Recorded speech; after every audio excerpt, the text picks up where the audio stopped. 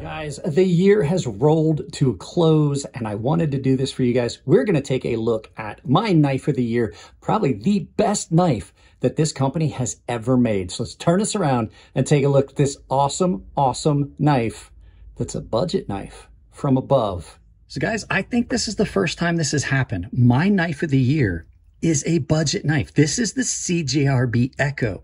And we've had knives on this channel that range anywhere from several $100s to the well over $1,000 on this channel this year. And the fact is, this knife really, just for a lot of reasons, takes the cake. And I'll tell you why.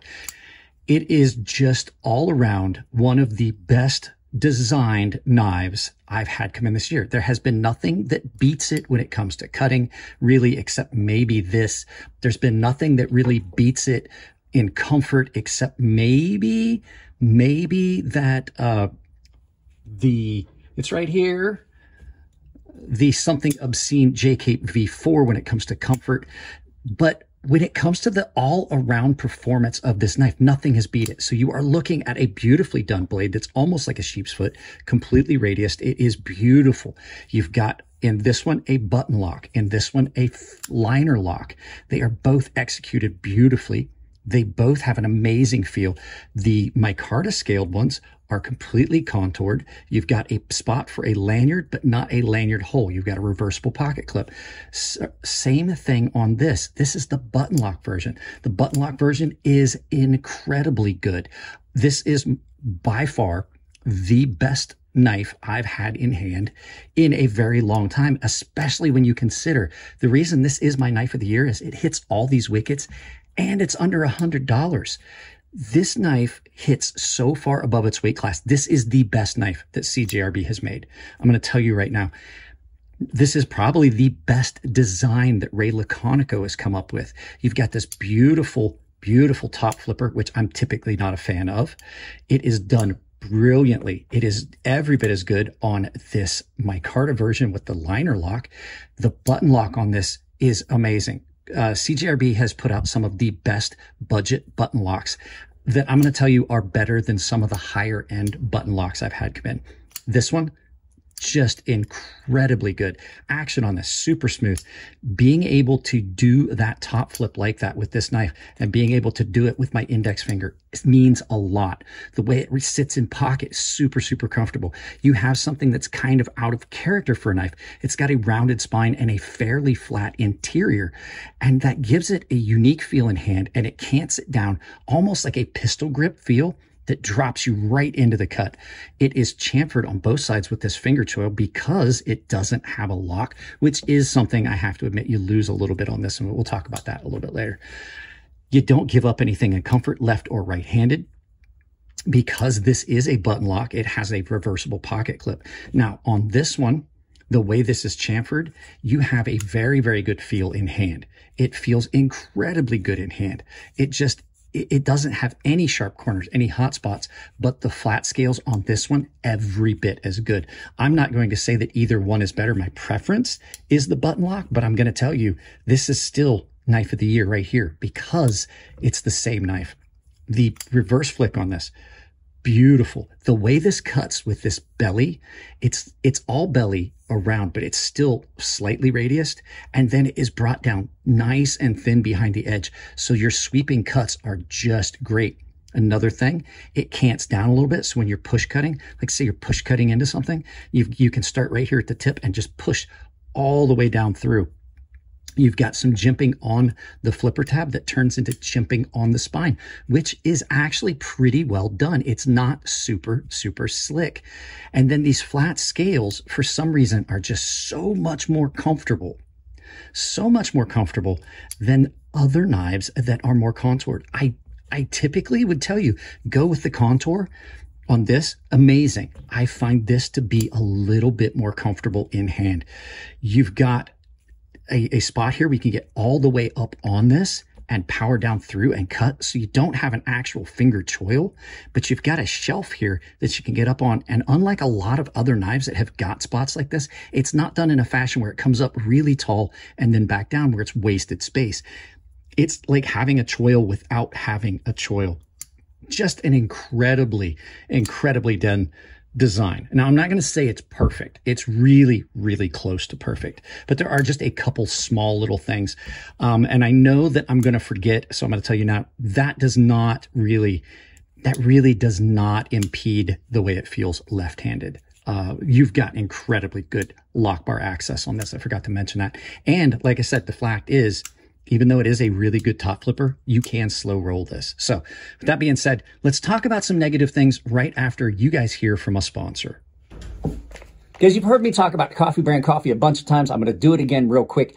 Coffee Brand Coffee is a channel sponsor. They are a great company sponsoring small channels like mine, but they also are a guilt-free purchase because they do not practice any politics. They have a money-back guarantee, and they roast their coffee on demand. So if you're interested in it, my link down below in the videos saves you 10% at checkout, sometimes more depending on what they've got going on as far as specials and sales. So go check them out. Great product. Thank you very much for sponsoring the channel, Coffee Brand Coffee.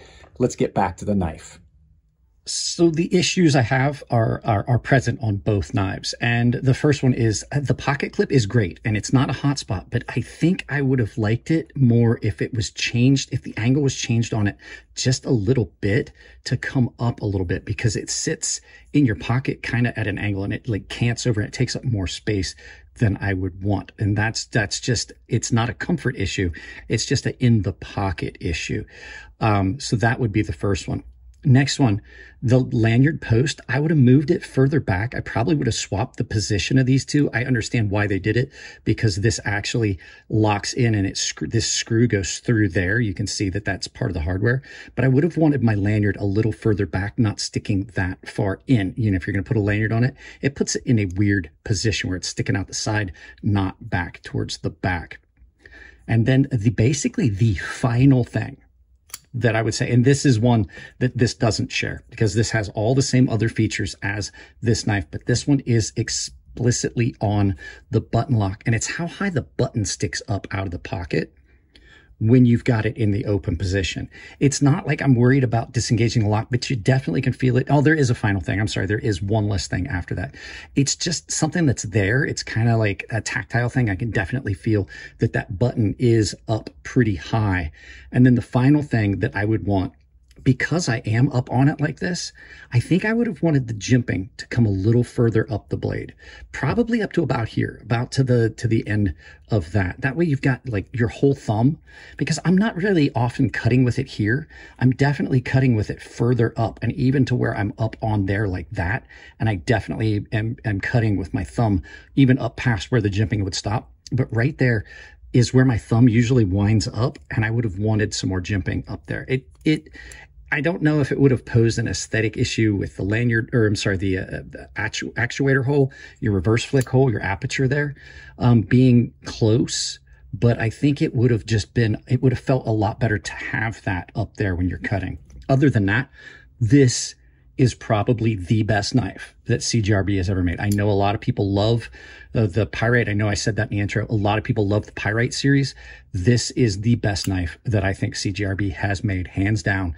And I absolutely love it. So let's turn us around, do some final thoughts, and send you out about your day. There you go, guys. I had to think really hard as to whether this really did that much better than so many other knives. And if you guys are wondering why it looks like this knife is pristine, because this isn't the one I cut with. I saved this knife aside for the rest of the year because I knew I was gonna film more videos about this. So just an incredible knife. Knife of the year does not have to be the most expensive knife or the most over-the-top knife. I could have easily picked one of those much more expensive knives. But the fact is, where it really counts, this just did better. It's a great knife. Ray, if you're watching this, love this design. I think this is your best design. It's definitely the best knife CGRB has ever made. So, guys, with that being said, if you like the videos, give it a thumbs up. Don't give it a thumbs down, but please try to tell me why. It is New Year's. Hopefully you guys are enjoying it. I'm going to throw an ad in, but just remember, you don't have to purchase any of the things down below, but I really appreciate it. Supports the channel. I've got affiliate links down below. I've got sponsor links down below. Some of the sponsors have got discounts built on Coffee Brand Coffee, Temperature Trail. It's 10% off. I have a coupon code that works at both of those that also works at Beyond EDC. It'll save you 40%.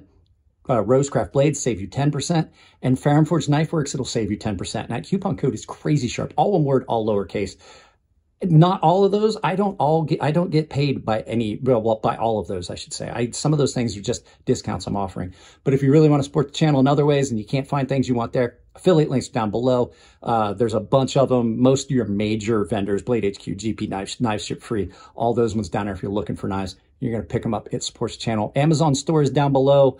You can take a look at that and pin it to your browser. Use that for any Amazon shopping you're going to do. That would be great. And take a look at my memberships down below. You can pick a tier that works for you. I do giveaways. I do exclusive content. There's a premium tier sharpening tutorial series that's here on YouTube. But basically, we have a lot of fun because there is a private Discord server. But there's also a public Discord server down below. Join that community, have fun, and hang out. Guys, that's it. Happy New Year's to you all. I love you all. Keep it clean in the comment section. If it's your birthday, happy birthday. And I'll see you in the next video.